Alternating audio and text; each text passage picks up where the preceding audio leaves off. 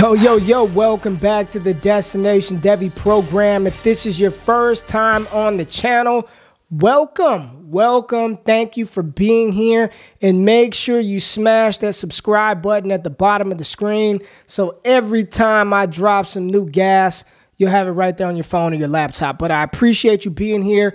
This is the Rookie Report Week 4 edition. You know me, Destination Devy. We love rookies. We love rookie picks. We love college football. So that is what this show is based on. We talk about these rookies' value week in and week out. Who are the risers? Who are the fallers? Who are players we need to go acquire? Who are some rookies that we need to go sell? But I can't start this show without talking about B.O.B. Bill O'Brien being relieved of his duties by the Houston Texans. Thank goodness. Thank goodness, after he's completely wrecked that team, stripped them of draft picks. But you know what? You've got Deshaun Watson. There are some pieces there to build around. So hopefully they get the right coach in place to unleash Deshaun Watson because he needs it. But back to the rookies. Week 4 of the NFL is over, and things are starting to take shape. We are really starting to see some trends. There's some rookies that we can finally, truly buy into as weekly starters for our fantasy team and for long-term assets in Dynasty. And I'm excited to jump into it. We're going to kick this thing off right after we hear a word from my man, Gus Johnson. Drop the intro, baby. You got barbecue back there, and you didn't invite me. Hurt my feelings. All right, so we normally do a Rookie of the Week. I'm not going to do that because there were a ton of really good performances, but none of them really stood out above the others for me. But I want to start this off by talking about a player here in the great state of Texas, and I'm talking about CeeDee Lamb, wide receiver of the Dallas Cowboys, 5 for 79, 2 touchdowns. And as long as Dakota Prescott is slinging that rock and doing shit that we haven't seen done before ever in NFL history through the first 4 weeks, CeeDee Lamb is going to be a consistent starter for me in seasonal leagues, and he's going to be a massive screaming buy in Dynasty. Lamb is a stud, man, and as much as some people want to elevate him as the wide receiver 1 for Dallas, he ain't that yet, all right? He's not the number 1 top guy in Dallas. Amari Cooper is still a top 10 Dynasty wide receiver, very young in his own right. He led the team in targets, receptions, yards. He's a freaking beast. Amari Cooper gets clueless. You get clueless Cooper from time to time, as evidenced by that lackluster route on towards the goal line, the final interception that Dak threw. But Cooper's still a stud. But the wide receiver 2, and I talked about this weeks ago, is CeeDee Lamb. And I know Michael Gallup is talented. He's going to be a great wide receiver on another team. But CeeDee Lamb's better, man. CeeDee Lamb, and I know that is hot to say that from a wide receiver who just had 1,100 yards the season before. But Lamb he's different, man. He's the guy. He's the number 2 for Dak Prescott outside of tight end Dalton Schultz. So CeeDee Lamb is still a huge buy. He's going to be a weekly starter for us. I think he's a flex play from here on out. And he's only going to continue to get better and better as he's acclimated into this offense. So as bad as Dallas's defense is, they're going to need to score points. Dak Prescott has a flamethrower on his arm. So CeeDee Lamb, I don't know how much higher he can rise, but he's a rookie riser. CeeDee Lamb is an absolute stud. Now let's talk about another wide receiver, Denver Broncos wideout Jerry Jeudy. And with Courtland Sutton gone for the season, with KJ Hamler, I think he banged up his hamstring. You know, you got Tim Patrick, you got Jerry Jeudy, Noah Fant is out. Jeudy went 2 for 61, 1 TD. Really, a lot of his that production came on a highlight reel catch where the defensive back let the ball hit him in the face, and then Jerry Jeudy took it from him. But Judy's going to see the volume. He's going to have an opportunity to be the guy, especially when Drew Lock comes back under center. I think there are more good things ahead for Jerry Jeudy, and we still haven't seen that Jerry Jeudy blow-up game, which is destined to happen at some point in time. So Jerry Jeudy is another one of those rookies in Week 4 that I believe that we can depend on as a flex play moving here forward. Now, Higgins. Big T Higgins. T Higgins is the number 2 option in Cincy. AJ Green is cooked. AJ Green, every time AJ Green gets tackled, he's getting up slow as hell. I'm thinking he's hurt. He hurt his wrist. He's getting these empty targets. Just get T. Higgins involved. 4 for 77, 7 targets, second to Tyler Boyd. Joe Mixon running well last week. This is good. This is good for T. Higgins. He was a damn near first-round pick. First pick in the second round of the NFL draft. They had all night to think about it. They came back, said, give me the big boy from Clemson. And he and Joe Burrow are going to be fantastic. And there's still an opportunity for you to buy T. Higgins in Dynasty because he has not had that blow-up game. Yes, he had 2 touchdowns the week before, but he hadn't just dominated, right? He hasn't had that Justin Jefferson 7 for 175 game yet, but it's coming for T. It is coming, but you still have an opportunity to buy him in Dynasty.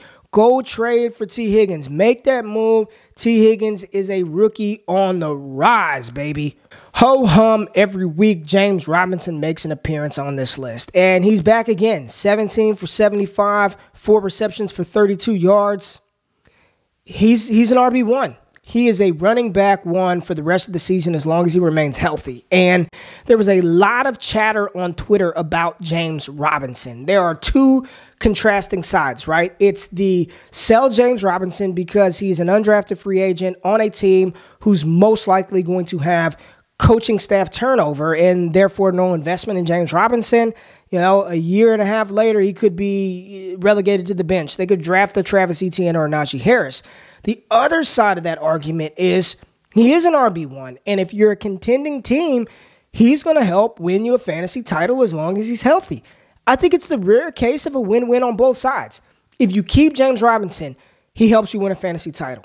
If you trade James Robinson, and I saw trades last week of James Robinson for Joe Mixon straight up, that's a win. You get Joe Mixon for a player that you got off the waiver wire, that's a freaking win. So James Robinson, I think he's the rare case of a win-win on either side. Trade him, keep him, whatever you want to do. He's locked and loaded. He's a stud. Well, his future remains to be seen, but he's a good player. He's a really, really good player. And 4 weeks in a row, he's been on this list, and he's about to get the Joe Burrow treatment where these type of players just don't even show up anymore because it's just automatic. All right, let's talk about J-Rob's teammate, Laviska Shenault. Laviska Shenault, he went 5 for 86 on 6 targets, second on the team in targets to DJ Chark, who blew up last week. But Viska, man, I said it. Go back to any pre-draft podcast that I made, any pre-draft video talking about wide receivers. The reason why I was fading Laviska Shenault was because of the injury history. And that was wrong, because I did say in the same breath that he was the most talented of the wide receivers in the 2020 class as long as he could stay on the field. And he's staying on the field and he's showing it. Viska is a volcano waiting to erupt. He is a tank. He is massive. He is fast. He is physical. He is good.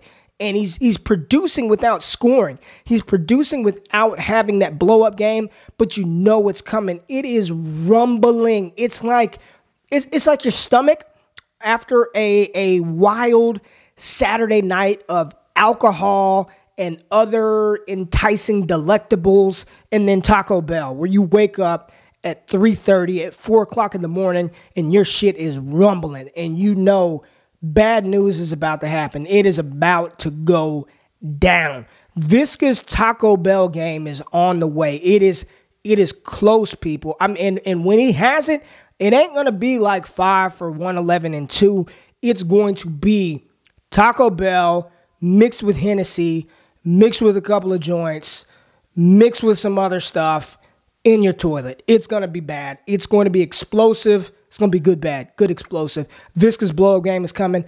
Go get him. There is still time to acquire Laviska Shenault in Dynasty and in seasonal leagues. He's the number 2 target for Gardner Minshew. He's the number 2 target. It's coming, baby. Get Viska. All right, another week of Justin Jefferson going over 100 yards. 4 for 103. Clear second to Adam Thielen. Adam Thielen is balling, people. Like, we can't discredit Adam Thielen. Adam Thielen is balling. He is the number 1 option for Kirk Cousins, but Justin Jefferson is he's a stud, and it makes me feel really bad that I talked about it on the previous show, Terrible or Terrific Trade Thursdays. Look out for that dropping tomorrow. I traded him for James Conner, man. I am not happy. I feel bad because he's good. I needed a running back in that league, by the way. But Justin Jefferson's a stud, man. I think next year he's going to be the guy. He's smooth, he's fast, he's dynamic, he's cocky, he's confident. He's good. He's good.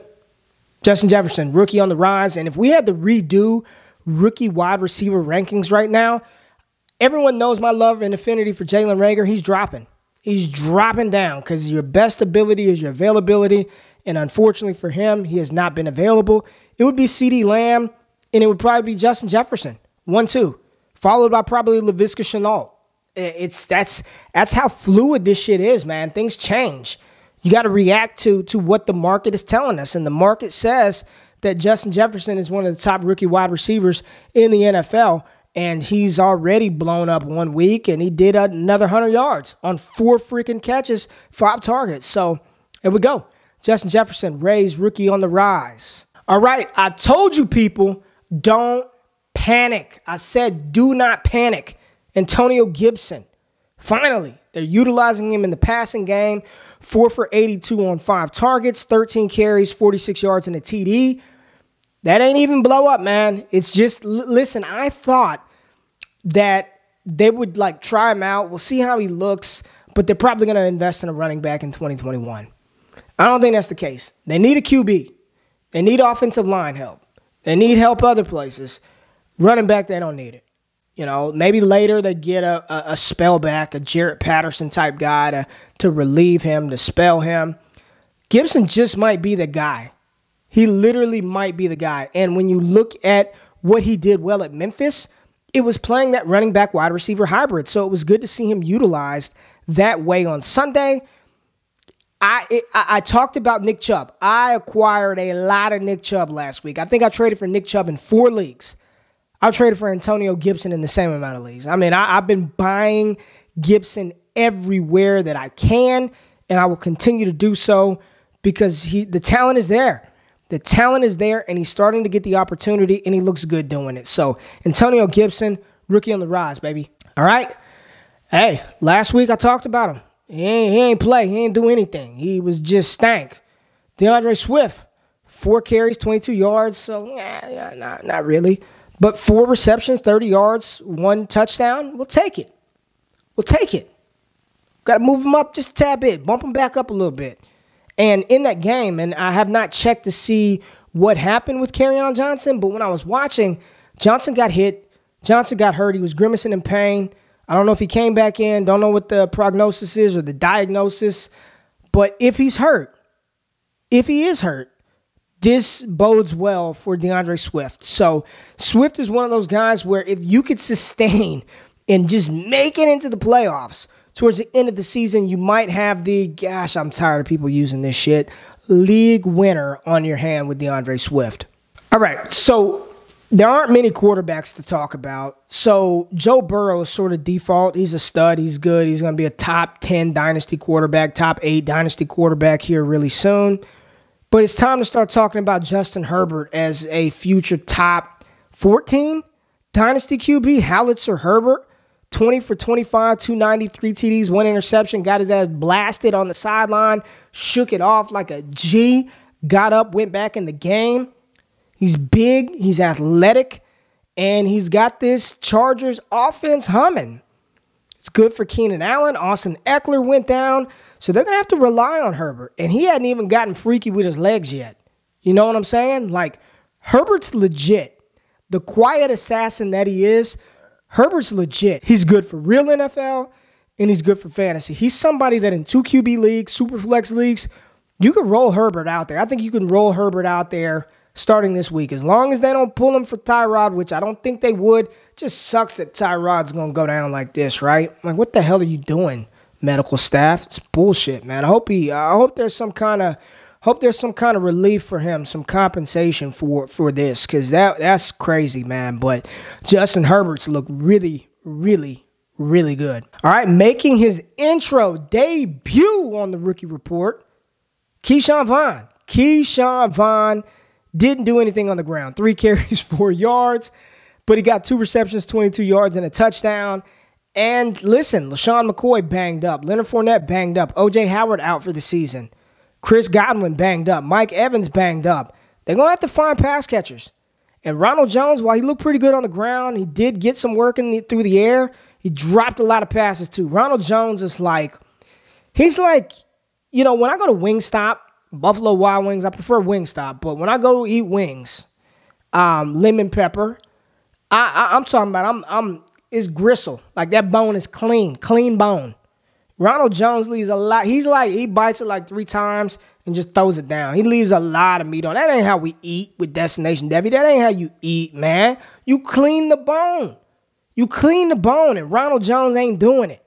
And they're going to have to find some production in other places. Kenyon Barner was in the game, got hurt. Listen, Keyshawn Vaughn was a 3rd-round pick. People lost their damn minds when he went to Tampa. Maybe it just took him some time to get acclimated. Maybe we were all wrong. Maybe I slandered him on Twitter. I did. I slandered him. If he comes back and does his thing, I say I was wrong, baby. Got no problem with that. But Keyshawn Vaughn is somebody you should be trying to acquire, man. 3rd-round pick, you probably can get him right now. Go ahead and snatch up Vaughn while people are still asleep on him. Keyshawn Vaughn makes the list. A little bit of a rise for him. Now, Damien Harris. Damien Harris went over 100 yards. He got all the rushing work. 17 carries, I believe he had. 17, 18, however many carries he had. Over 100 yards. 50% of that production damn near came off of one run, 41-yard run. So close to half of that. But he got the work. But the thing is, it's what he didn't do, which is he wasn't in on 3rd downs. He didn't receive a target. He didn't catch a pass. And while James White didn't get nearly as many rushes at him, he outscored him because catches and passes are worth more than carries. And if Damien Harris is not going to be involved in the receiving game, it severely hampers his upside. So if I were you, I'd be trying to move him. I'd be trying to sell Damien Harris, even at Alabama, man. And y'all know I watched the tape, baby. This is college. The foundation of this shit is college. And at Alabama, he was fantastic. But I always thought that Najee Harris and Josh Jacobs were better than Damien Harris. And I believe Fantasy Twitter wants Damien Harris to be something that he's not. I think he's a fine running back. I think he's a guy, man. He's a running back and take carries. He's Sonny Michel, but without banged up knees. Yeah, I don't know, man. But makes a list. Over 100 yards, I'd be selling him. If I had him, I got him in the league, I'm probably going to try to flip him. Damien Harris. Now, the last player that I want to talk about, Chicago Bears wide receiver Darnell Mooney, the speedster out of Tulane. Listen, man, 4.3 40-yard dash. We know that 40 time and fantasy points isn't indicative, but he's got speed. He's got home run ability. But what he did do was out-snap Anthony Miller 46-43. He out-targeted Anthony Miller 9-5. And on those 9 targets, the distance traveled, air yards, 123 to Anthony Miller's 42. Give me the guy that's got the air yards. Give me the guy that is going to that Allen Robinson is going to take the attention away from Mooney.